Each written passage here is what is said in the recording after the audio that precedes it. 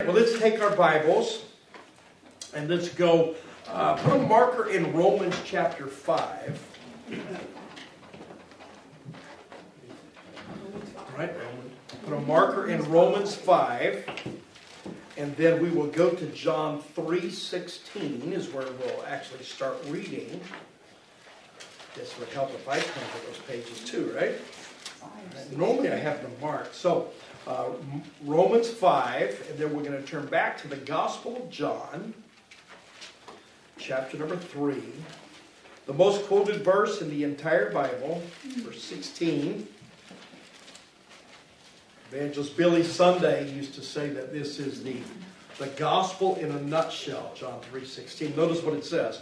For God so loved the world that he gave his only begotten Son, that whosoever believeth in him should not perish, but have everlasting life.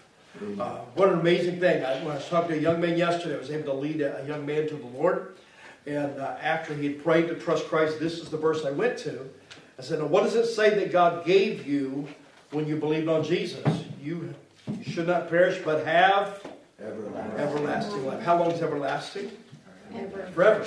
That means if you've been saved, if you died, where are you going to go? There's no doubt about it. It's not because of how good we are. It's not because of all the stuff we've done. It has nothing to do with us. It has to do with Jesus. And that we have everlasting life. You know, when I was growing up, my family told me I was named after the evangelist Billy Sunday. Really? You know what my full name is? William Sunday Emmons. Is that right? Yeah. Wow. Yeah, he was quite the evangelist. I mean, that's a good person to be named after. I was named after a general. So Douglas MacArthur. That's who I'm named after. Anyway, wonderful. Look at verse 36, same chapter. John 3, verse 36. He that believeth on the Son hath everlasting life. And he that believeth not the Son shall not see life, but the wrath of God abideth on him. It's a great verse. Show us before we trust Christ as our Savior, if we were to die, where are we going to go? We're going to go to hell because we do not have everlasting life. The wrath of God is on us. But because we believed on Jesus, we have everlasting life. Not we will have, we have it now. What a wonderful, wonderful thing. Let's pray. We'll get right into our lesson for this morning. Our Father, we thank you for the opportunity to be in class this morning. I pray you'd help us as we study. I pray as we look at the subject of how can I know that I'm saved, I pray you take these truths and apply them to our hearts. And may we be encouraged by the confidence that comes from understanding the Scripture. I pray you'll bless our class today. Bless the other teachers around the building as they're teaching as well. In Jesus' name, amen. Amen. In our previous lessons, we've looked at our condition before God before we were saved. We looked at what does it mean to be lost. And we saw all those different things. And then we learned what the Bible says about salvation. In this lesson, we're going to look at how can I know that I'm saved. Satan, it's there in your notes at the bottom of page 1. Satan will attempt to do several things to a believer in regard to the salvation. Now you got to understand that when you got saved, Satan got mad because he can't take you to hell now. There's nothing he can do to change your destiny because Jesus changed all of that. Amen? And but there are some things he will do. First of all, he will cause you to doubt whether or not you actually have eternal life. And here's why that's so important. A person who doubts their salvation will not be confident in telling others about that same salvation. And so Satan knows he can't take you to hell anymore. But what he can do is keep you from taking anybody with you on the trip. And he wants to get you out of the will of God. So he will cause you to doubt. Number 2, he'll bring confusion. I've talked to and witnessed and counseled many people over the years that they made a profession, but they doubted their salvation and they were confused about where they stood before God. And when they're in that condition, they're not going to be a great servant for God. And then last of all, he will tempt you to go back to your old life. How many of you have found since you got saved, Satan keeps trying to pull you back to the old ways and what you used to be? Hey, can I give you a little bit of warning? It doesn't get any easier. Paul the Apostle talked about that all the way through the book of Romans. He talks about the things that I would, I do not. The things I would not do, that I do. And here's the great Apostle Paul struggling with that thing. One of the lessons we'll talk about in this series is, why do I struggle to do right? We'll look at that down the road a little bit. But Satan does not want any believer to have confidence that they're on their way to heaven. You'll see that on the top of page 2. And I put a lot of these notes in there. I don't normally list this much of my outline to you, but I think these are important thoughts. He knows that if he can get a child of God to doubt their salvation, he can keep you from going on for God. And then next of all, he will tell you can't really know that you're saved. How many of you ever heard somebody say that to you? You can't know that you're going to heaven. We hear it all the time. We're not knocking on doors. We can't know that. But the Bible does tell us in 1 John chapter number 5. In fact, this verse is not in your notes. I recommend you write this reference out. 1 John 5:13. And verse number 13. It's just one of those verses every believer ought to know. 1 John 5:13. These things have I written unto you that believe on the name of the Son of God, that ye may know that ye have eternal life, and that ye may believe on the name of the Son of God. Now, we're going to come back to that verse in the latter part of the lesson, but we can know that. He will tell you that because you do not feel any different, nothing really happened to you. I hear this all the time. Well, I don't feel saved. Let me put this down to a practical day-to-day thing. My wife and I have been married in June. Will be 44 years. Amen. Right? There are days I wake up, I don't feel married. It doesn't feel as warm and fuzzy as it did on June the 14th. Mark that date down. June the 14th, 1980. All right? But does that mean I'm not married? No, I'm married. We signed a legal document. We exchanged vows. And I've been paying the bills ever since. But anyway, she's not in there right now, so she'll probably watch the video. I'm in trouble right now. There are some mornings you're going to wake up, you're not going to feel saved. Anybody ever been that? You wake up, just maybe your heart's away from God. Maybe you've been in sin, or maybe just you've not been reading your Bible. You've not been praying, and the closeness is not there. But your salvation isn't based upon how you feel. It's based upon the truths of the Word of God. We're going to look at that this morning. Next of all, he will try to plant doubts in your mind about the decision you made for Christ and the promises made to you in the Word of God. I have a handout I will get to you next week, a little booklet that I wrote on can a saved person ever be lost? And in there I talk about the impossibility of that ever happening because of all the promises God made, and I list those in the book. But the subject we're discussing today is often called the assurance of salvation. In fact, the booklet that you will get later today is called the eternal security. Same thing, meaning that we know we're going to heaven. And so, how can I know that I'm saved? Several things we're going to look at. Point number 1, and we'll go to Romans chapter 5 now. How can I know that I'm saved? The witness of the Spirit of God. Now, I've got several verses listed there. I'm actually going to read from chapter 8 first, and we'll come right back to 5. Romans 8 and verse number 9. But you're not in the flesh, but in the Spirit, if so be that the Spirit of God dwell in you. Now, if any man have not the Spirit of Christ, he is none of his. Now, the thing we've got to understand, in the New Testament, once a person gets saved, the Spirit of God moves inside. The Old Testament, it was not that way. The Old Testament, you'll never hear anybody talk about being filled with the Spirit of God or indwelt by the Spirit of God. All through the Old Testament, it's the Spirit of God came upon them. You see in the life of David several times, of the life of Samson. The Spirit of God came upon him, and then later when he sinned and he wist not that the Spirit of God was taken from him. You and I don't ever have that issue because once we got saved, the Spirit of God moved inside. Let me show you a quick verse on that. You're there in Romans. Keep your place there. Go back to John, Gospel of John, chapter 20. Pastor touched on this last Sunday night in his message. It's an incredible, incredible passage of Scripture. This point here, for the later on, people miss often reading this. Because people talk about, well, believers didn't have the Holy Spirit until Pentecost. And that's not what the Bible says. Look at John 20 And of course, in verse, let's see here, starting in verse number 18, Mary Magdalene comes and tells the disciples that Jesus was raised.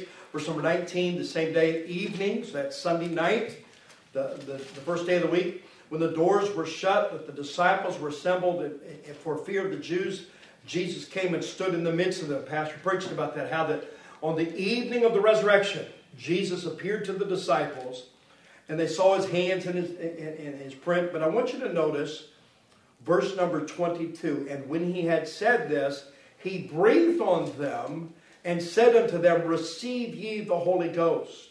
You see that?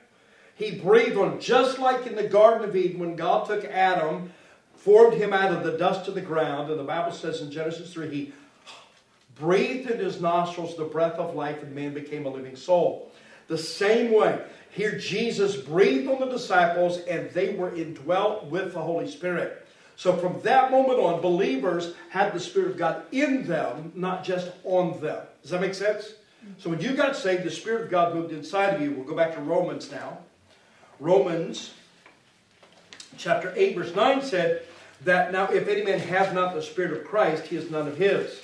That means if you do not have the Spirit of God living inside of you, you're not saved. But everyone who is saved does. Now let's look at Romans 5 and verse number 5. It says, and hope maketh not ashamed, because the love of God is shed abroad in our hearts by the Holy Ghost, which is given unto us. The Bible says in 1 Corinthians 3 verse 16, know ye not that ye are the temple of God, and that the Spirit of God dwelleth in you? No longer does God live in a building. In the Old Testament, God would dwell at the temple. Before the temple, the tabernacle. In the Holy of Holies, he would live. He would indwell the Holy of Holies. But now we see we are the temple of God. He doesn't live in a building. This building here, this church, is not the house of God. We call it that. But it's not. He doesn't live here. He lives in us. And so we need to understand that when you and I got saved, the Spirit of God lives in us. So how can I know that I'm saved? First of all, the witness of the Spirit of God. First of all, the indwelling. He lives in us. I love this verse in Galatians 4 and verse 6. The reference is there. But ye are sons, God hath set forth the Spirit of his Son into your hearts, crying, Abba, Father. And so when you and I got saved, the Spirit of God moved inside. He lives inside of us. Isn't that a wonderful truth? Amen. And it's also a challenging responsibility. That means you can't just go live any way you want to. You can't treat Christianity like, okay, I'm going to take my coat off today. I'm going to leave God out here and I'm going to go into the bar. No, you go in the bar, he goes with you. Because he lives inside of you. You don't take the Holy Spirit off and put him back on. He lives inside of you. That's why we have the ability to quench and grieve the Holy Spirit of God. And so, how can we know that I'm saved? First of all, the witness of the Spirit of God, the indwelling. He lives in us. But look there in Romans chapter 8. This is a tremendous truth right here. Romans 8, look at verses 14 and 15. But as many as are led by the Spirit of God, they are the sons of God. For ye have not received the spirit of bondage again to fear, but have received the Spirit of adoption, whereby we cry, Abba, Father. Here the Bible is telling us that we are led by the Spirit of God. What does that mean? That means God directs us in our life. How many of you ever been praying about something, you were trying to make a decision, and you felt impressed to go a certain direction? It's the Spirit of God. He lives inside of us. How many of you have ever, you were tempted to sin, and you were thinking about it, you started to go that way, and all of a sudden it's like somebody put a stop sign in front of your face. Yeah. You know what that is? That's the Holy Spirit. Right? He's directing you. And so the Bible says that we are led by the Spirit of God. They are the sons of God. So when we get saved, the Spirit of God moves inside and he guides us. I want you to look at a very important verse here. Go to John chapter 16. It's an amazing verse. John 16. And verse number 13. Jesus, as he's talking to the disciples, And he's explaining to them that he's got to go away. And he's been talking about that. But notice what he says. We're going to back up to verse 12. John 16:12. Jesus said, actually, we're going to back all the way up. Verse 7. I've got to get the context. I'm sorry. Just more verses. But John 16:7. Nevertheless, I tell you the truth. It is expedient for you that I go away. For if I go not away, the Comforter will not come unto you. But if I depart, I will send him unto you. And when he is come, he will reprove the world of sin and of righteousness and of judgment. Of sin, because they believe not on me. Of righteousness, because I go to my Father, and you see me no more. And judgment, because the prince of this world is judged. I have yet many things to say unto you, but you cannot bear them now. I'm going to pause. Notice Jesus, this is before he died, before he was buried, before he rose again, before he breathed on them and they received the Holy Spirit. He said, I've got to go away. He's talking about what he talked about in John 14, that he was going to go to his Father. He said, I've got to go away because if I don't go away, the Holy Spirit won't come and indwell you. And he says, and verse 12 is amazing. He says, I have yet many things to say unto you, but you cannot bear them now. This is incredible. Where Jesus said, I want to teach you some things, but you can't learn it yet. So what's that like? What does that mean? Well, there's some things that had to happen first. Verse 13 tells us what it was. Howbeit when he, the Spirit of truth, is come, he will guide you into all truth. For he shall not speak of himself, but whatsoever he shall hear, that will he speak. And he will show you things to come. He shall glorify me, for he shall receive of mine, and shall show it unto you. One of the things that the Holy Spirit does is he leads us, and he leads us into all truth. He guides us into all truth. That's why when we study our Bible, we start understanding truth. Remember how we talked about before a person's saved, they cannot understand truth? It's because the Spirit of God is inside. He's the teacher. I've written several books, and I wrote a book on the bus ministry. I wrote it many years ago. And I remember I was at a church in Iowa, and the man who ran their bus director came to me and said, Pastor Brandenburg, actually I was an evangelist in those days. He said, Brother Brandenburg, I got to ask you a question. He said, I've had your book now for several years. And he referred to one of the chapters. What in the world were you talking about? And he asked this chapter. And so I was able to sit down and explain to him what I meant when I wrote that part of the book. That's what the Holy Spirit does. When you and I as believers read our Bible, the Spirit of God's on the inside teaching us what it says. That's his job. He will guide you into all truth. Not only do we have the presence of the Spirit of God living within us, but we also have his leading. And we also have, number 3, there on your notes, the witness or the testimony of the Spirit. Let's go back to Romans chapter number 8. Romans 8.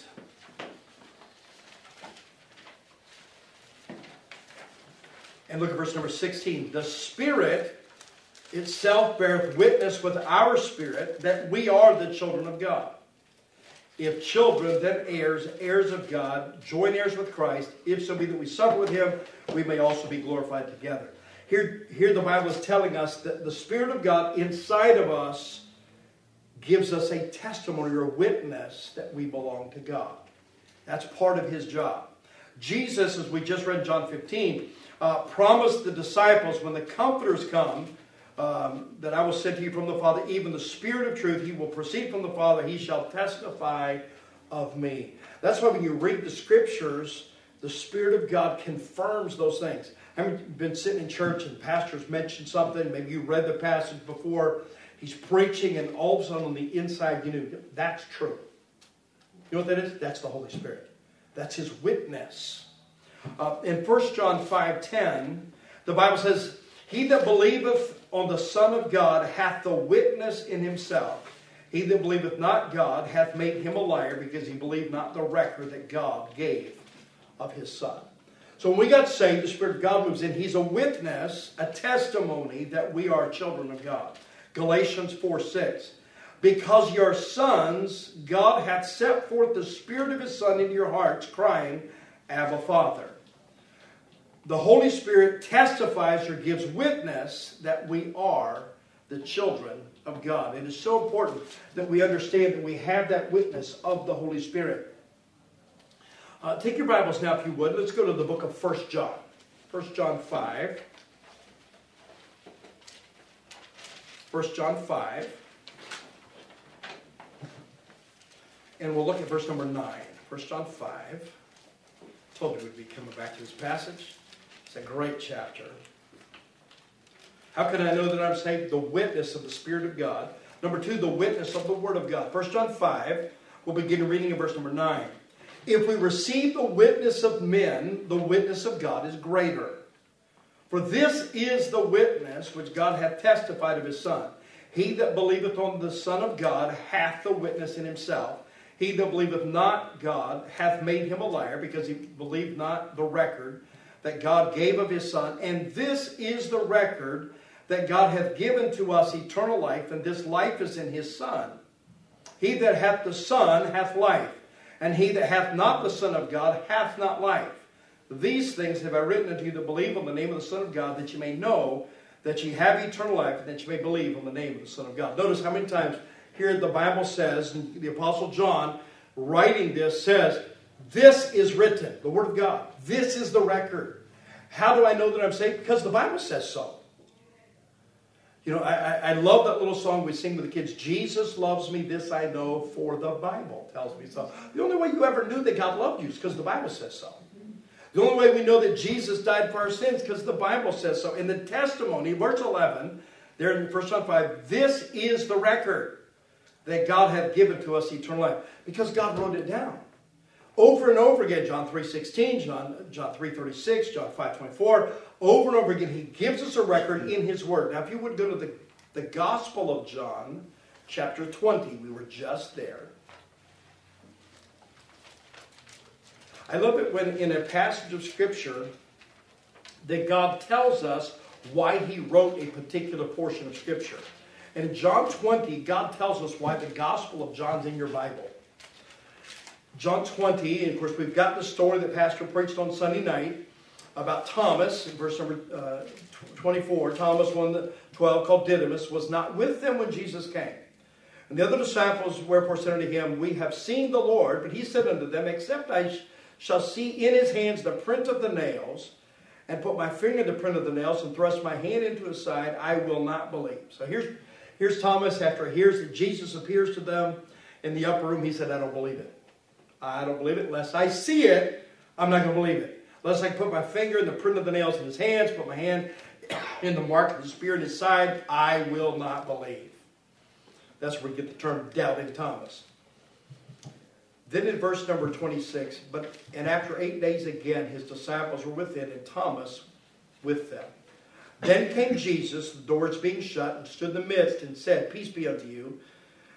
Then said he to Thomas, reach hither thy finger, behold my hands, and reach hither thy hand, and thrust it into my side, and be not faithless, but believing. It's a convicting verse. But the believer, Jesus calls him out by name. Yeah. Okay, Thomas, here's my hand. I heard what you said.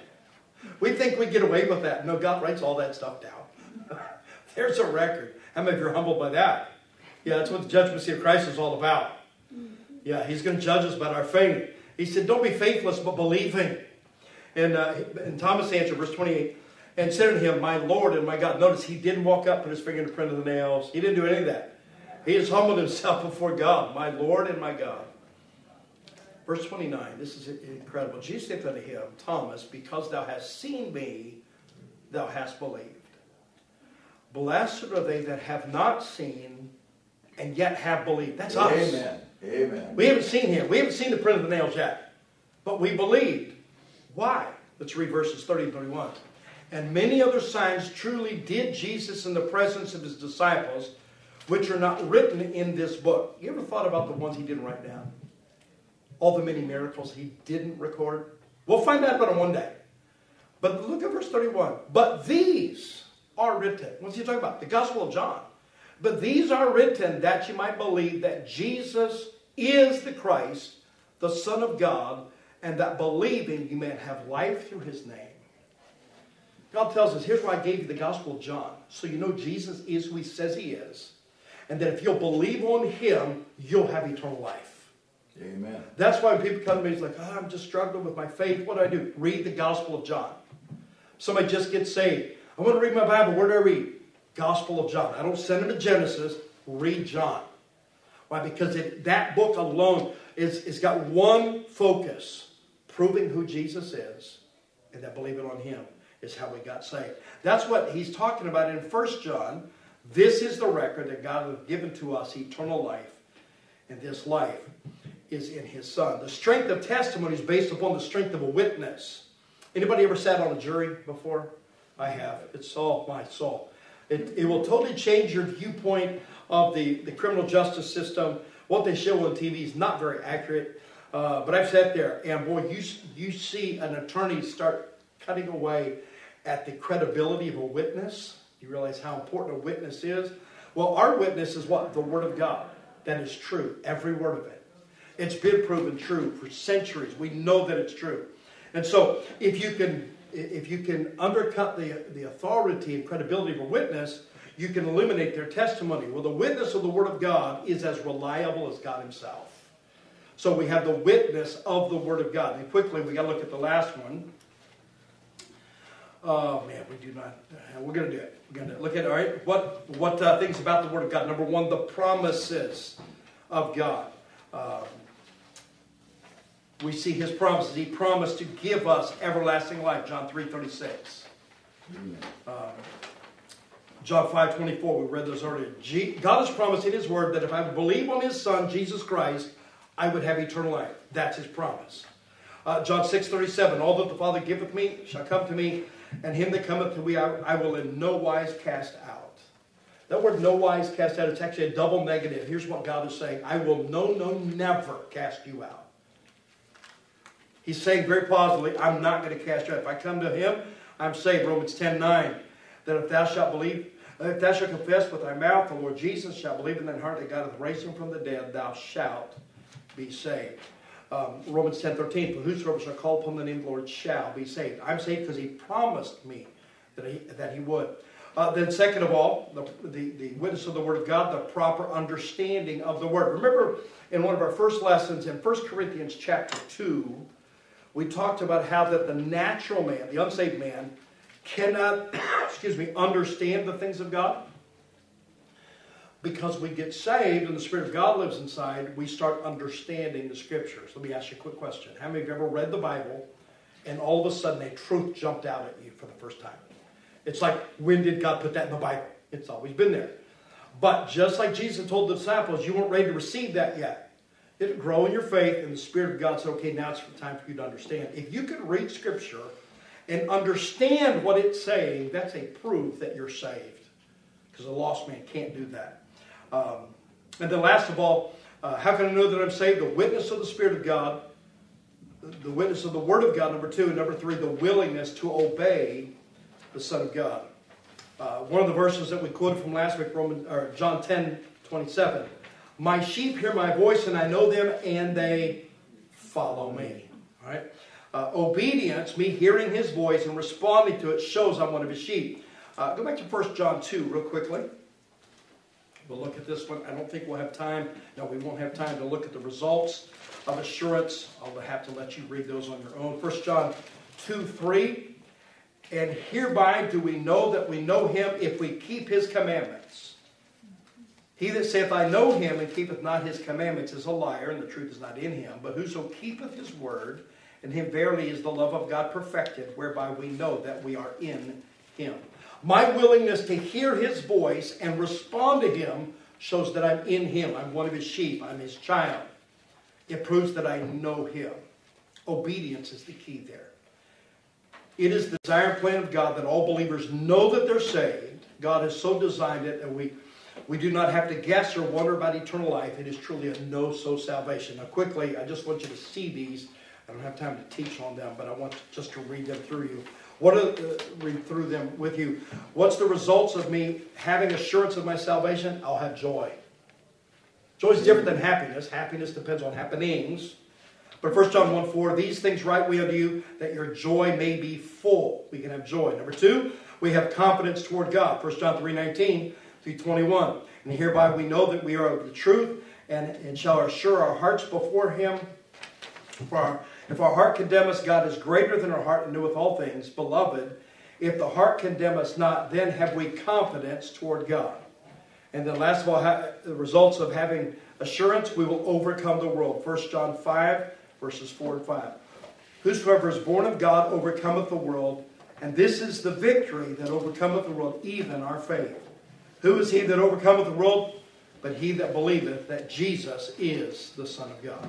Amen. God wants us to have assurance. I encourage you to take these home, look those verses up. We'll go ahead and pray, and then we'll distribute these in a moment. Father, thank you for allowing us to be in your church today. Thank you for these that came to class. I pray you to help us to understand the importance of having the assurance of our salvation, knowing that we're saved. I pray you would take these truths, burn them into our hearts. I pray you'd help us as we go into the next service. We ask in Jesus' name. Amen.